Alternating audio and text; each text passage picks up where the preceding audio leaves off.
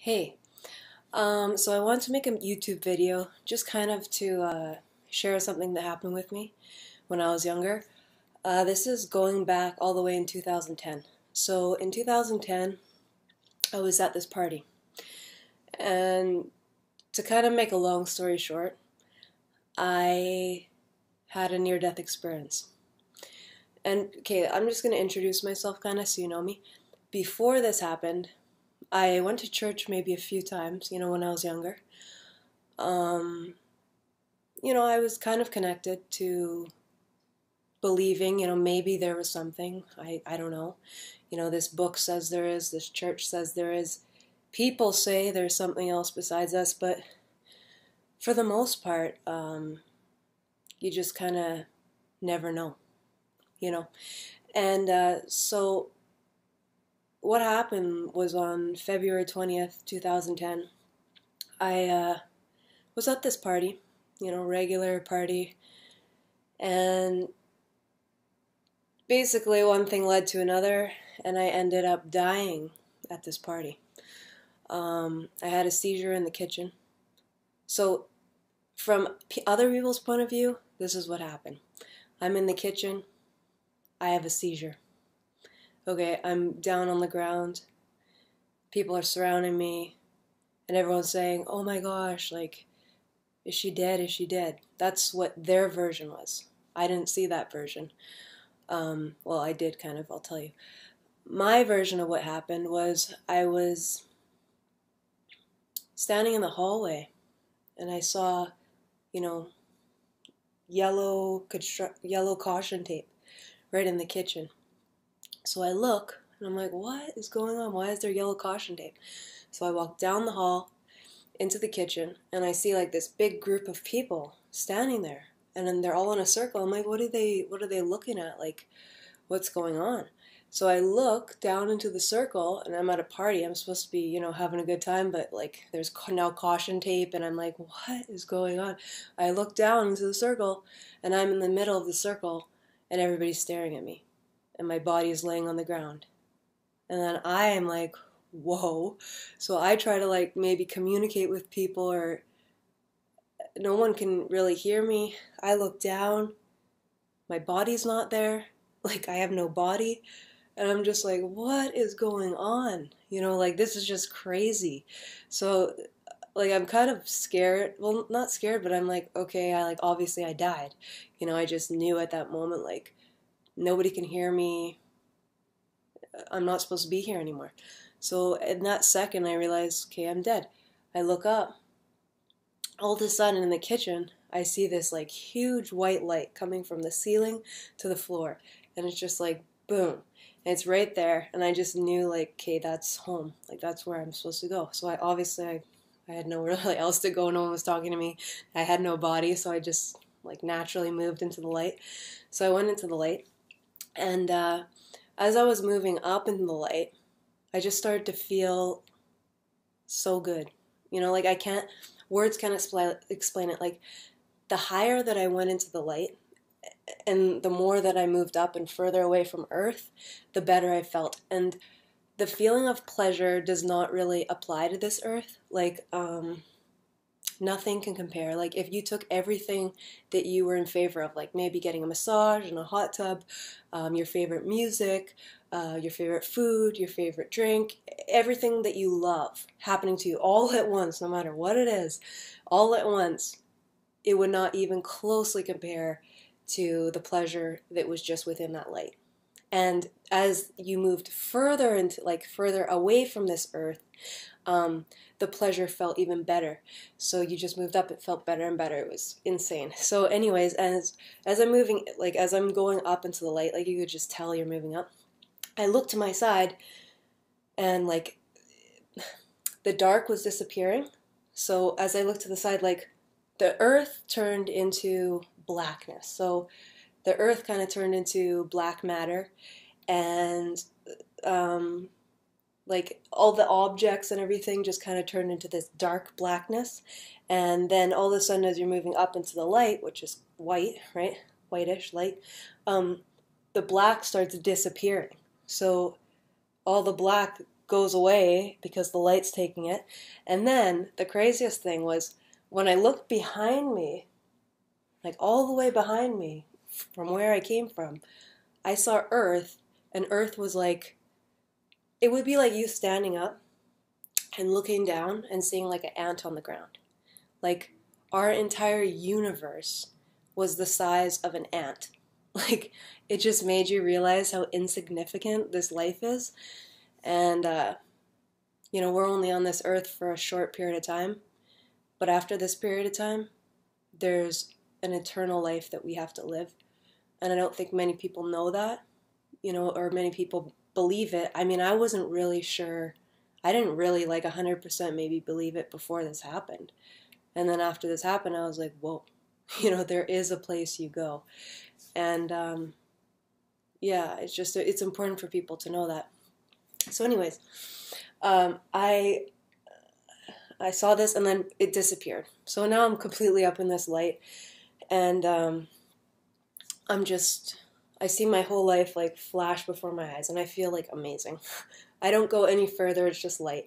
But I saw my whole life flash before my eyes. Every person I knew, everything I experienced, I don't know how it happened that fast, but I got to see my entire life all at once.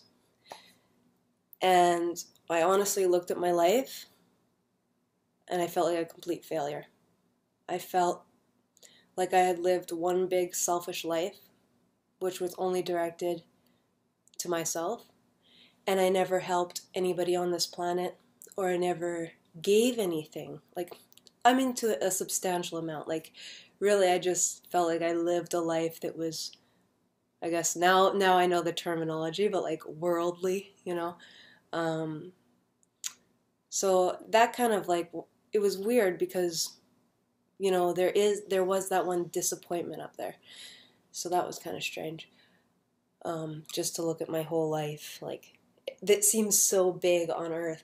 My life was so important, my friends, my clothes, all this stuff was huge priority here.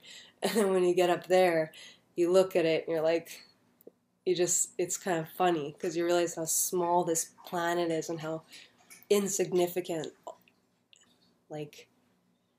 your big life really is. It's just funny. But anyways, moving past this point.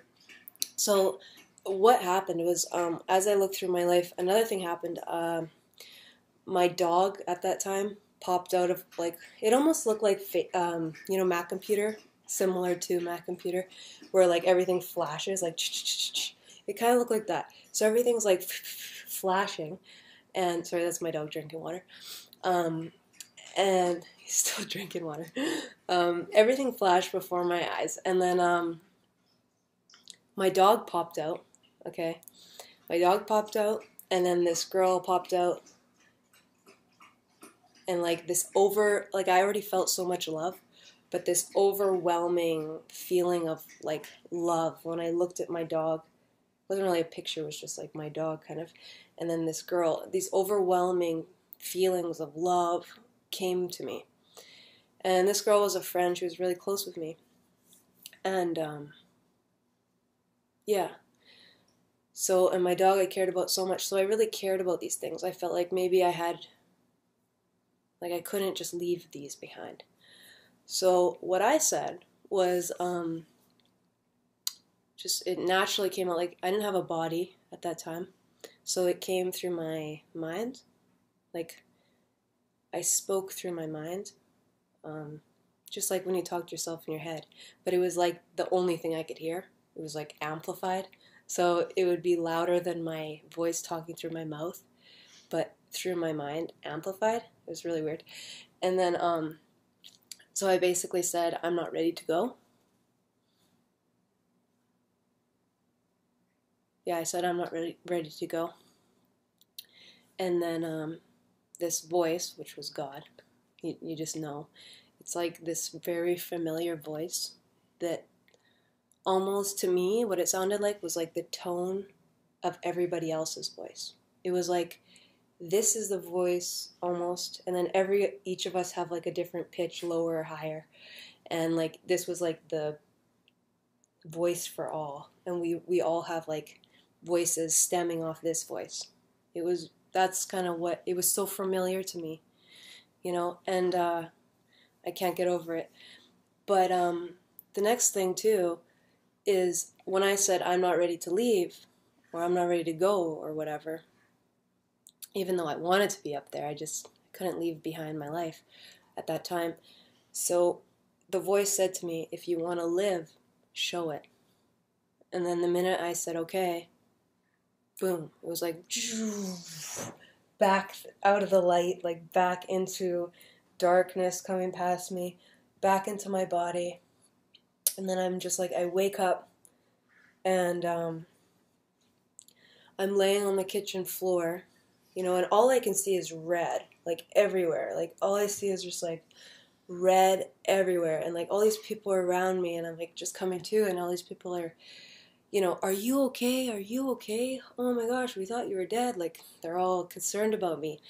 And I just see red everywhere. And I think like, I just remember asking them like, am I bleeding? Like, I thought I broke my arm, or I thought I was bleeding. I could see blood everywhere. I just saw red all over. And I'm like, am I bleeding? Like, what's going on? And they're like, no, you're not bleeding. Are you okay? I'm like, yeah. And then all of a sudden the red went away. And and I just like, there's a strobe light. And that was the thing that gave me the seizure in the first place. So I see this strobe light like bumping, and I just like take it and I rip it out of the wall, like threw it across the room. And I think people were, trying to grab me and pick me up or help me up. And I just didn't really understand. I'm punching everything like, oh, I'm back on this earth. Like, what's going on? Throw the strobe light. The lights were off. It was a party. I turned on the lights, and it was just no, great. When you're up there, there's nothing. I mean, I could sit here and my clothes right now are kind of uncomfortable. My hair is kind of in my face. Like, I don't want to be negative, but the reality is that it's not perfect on Earth. And there is a place where none of this exists. I mean, like, my leg might be sore right now. I might have to adjust my seating because, we get uncomfortable at times. My throat is kind of dry. I mean, I can go on. Just everything. Like, the light might be too bright in this eye. I could be wearing sunglasses. This sounds really stupid, but the fact of the matter is, life here, there is darkness here, and there is no perfection here. And to actually be able to believe or to know that there is a place where there is only good and there is no bad there. It almost doesn't really make sense. It doesn't, like, to us it doesn't, because we're from this earth, and on this earth we have good and we have evil. And the hard thing to realize is beyond this earth there is a place of all good and there is a place of all evil. And when we come to realize that, I think that's really important to help us get through this life, because we're only here for a small time. And, I mean, I'm like 25 now. So say I die at 70, if the world lasts that long, who knows? But if I died at maybe 70, 80, that's less than 50 years left on this planet.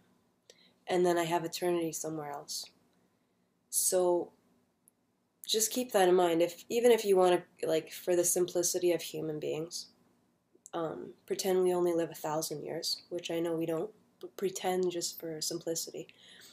If we're going to be thinking about, like, 50 fun years here, which, I mean, my whole life before was just, let's just say I was not part of the good crowd. I was part of the bad kids, partying all the time. Not bad kids, but just, getting into trouble, doing anything I wanted. Really doing, like, now I've learned these technical words, but doing, like, worldly things, and I've just realized that there's so much more to this planet than just that, and I'm grateful that God gave me the experience to be able to tell you guys this, And I'm not really a person that likes to share these things. You know, if it was my way, I wouldn't say this at all. Like, I would actually just avoid this entire thing. And I wasn't going to tell anybody. I told people close to me, but I would never imagine making like a YouTube video.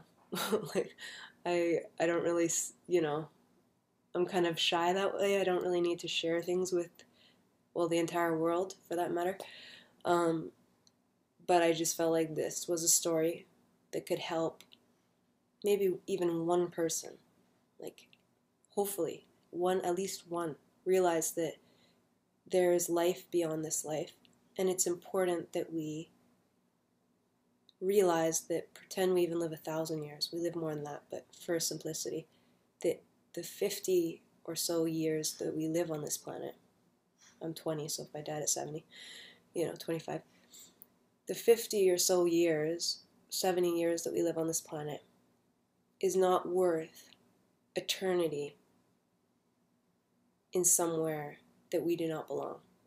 We belong in that beautiful place where we came from, with God, and doing things that we deserve to do.